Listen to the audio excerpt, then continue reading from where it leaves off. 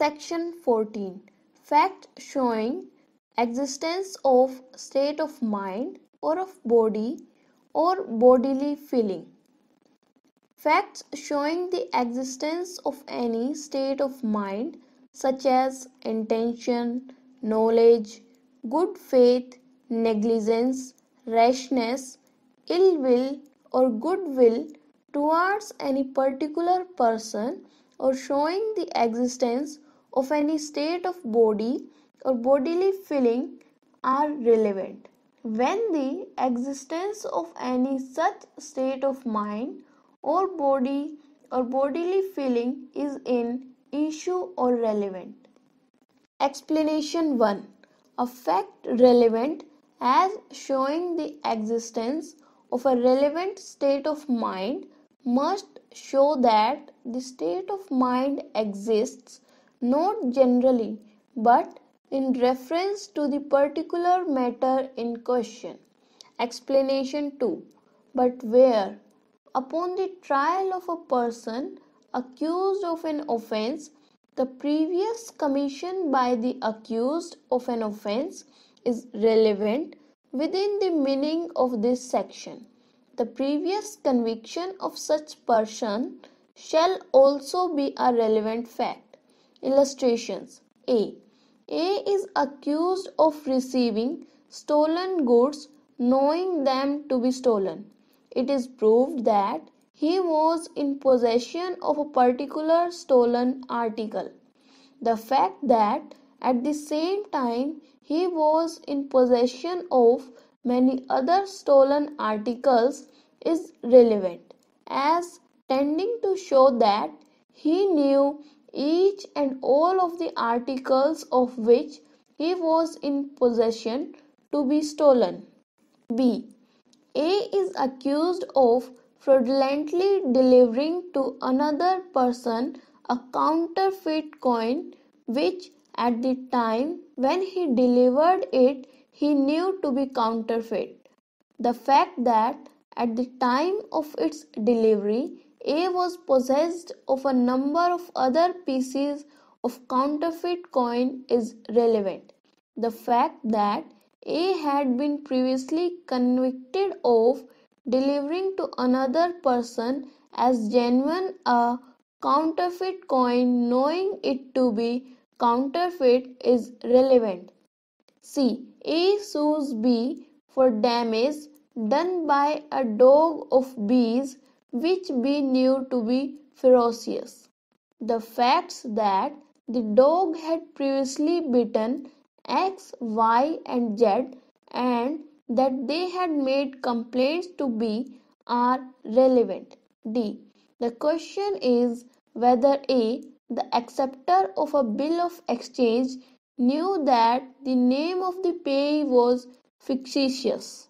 The fact that A had accepted other bills drawn in the same manner before they could have been transmitted to him by the payee, if the payee had been a real person, is relevant, as showing that A knew that payee was a fictitious person.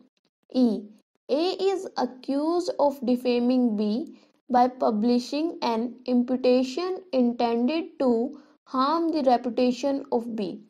The fact of previous publications by A respecting B showing ill will on the part of A towards B is relevant, as proving A's intention to harm B's reputation by the particular publication in question. The facts that there was no previous quarrel between A and B and that A repeated the matter complained of as he heard it are relevant, as showing that A didn't intend to harm the reputation of B. F. A is sued by B for fraudulently respecting or representing to B that C was solvent, whereby B being induced to trust C, who was insolvent, suffered loss. The fact that at the time when A represented C to be solvent, C was supposed to be solvent by his neighbors and by persons dealing with him is relevant as showing that A made the representation in good faith. G. A is sued by B for the price of work done by B upon a house of which A is owner by the order of C, a contractor. A's defense is that B's contract was with C. The fact that A paid C for the work in question is relevant as proving that A did in good faith make over to C the management of the work in question so that C was in a position to contract with B on C's own account and not as agent for A. H. A is accused of the dishonest misappropriation of property which he had found, and the question is whether when he appropriated it he believed in good faith that the real owner could not be found. The fact that public notice of the loss of the property had been given in the place where A was is relevant as showing that A didn't in good faith believe that the real owner of the property could not be found. The fact that A knew or had reason to believe that the notice was given fraudulently by C, who had heard of the loss of the property and wished to set up a false claim to it is relevant as showing that the fact that A knew of the notice did not disprove A's good faith. I. A is charged with shooting at B with intent to kill him. In order to show A's intent, the fact of A's having previously shot at B may be proved. J. A is charged with sending threatening letters to B. Threatening letters previously sent by A to B may be proved as showing intention of the letters. K. The question is whether A has been guilty of cruelty towards B, his wife. Expressions of this or their feeling towards each other shortly before or after the alleged cruelty are relevant facts. L. The question is whether A's death was caused by poison. Statements made by A during his illness as to his symptoms are relevant facts. M. The question is what was the state of A's health at the time when an assurance on his life was affected.